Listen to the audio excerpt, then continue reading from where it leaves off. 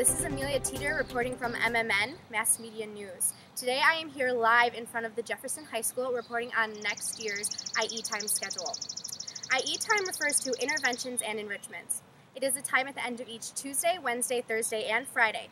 IE time will occur from 2:30 to 3:05 on these days. During IE time, students will be able to do any of the following: receive more rigorous, focused help from teachers to build foundational skills in key content areas such as English, reading, and math. Receive generalized help on homework and other lessons, participate in club activities, participate in new passion projects, attend study hall, and more. Qualified seniors may even take advantage of our senior privilege twice a week. This allows seniors of good academic standing to leave school early. All options will be classified as either red, green, blue, or yellow in a student's schedule. Our follow-up videos will further explain the color categories. This IE time schedule and approach will be flexible enough to provide more targeted learning time to students who need it. It will also provide more learning and incentive-based choices to students who do not. Now to Isaac Tackman for more. Thanks, Amelia. Students will have a lot of control of their IE time schedules. In some cases, however, some students may need to be assigned to particular locations during IE time.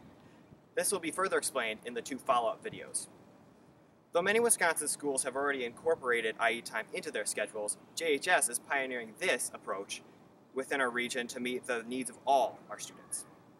Even though IE time will make up a significant portion of the day, overall instruction time will remain essentially the same. Here's how. To start, students will now report at 7:45 daily.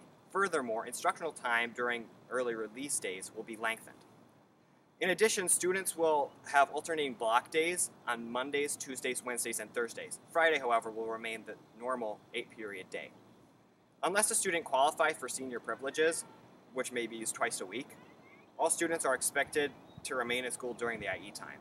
Absences will be marked as truant. I'm Isaac Tackman, reporting from MMN News. Back to you, Amelia. Thanks, Isaac. So how will students create their schedules? They will use a new online software called FlexiSchedule.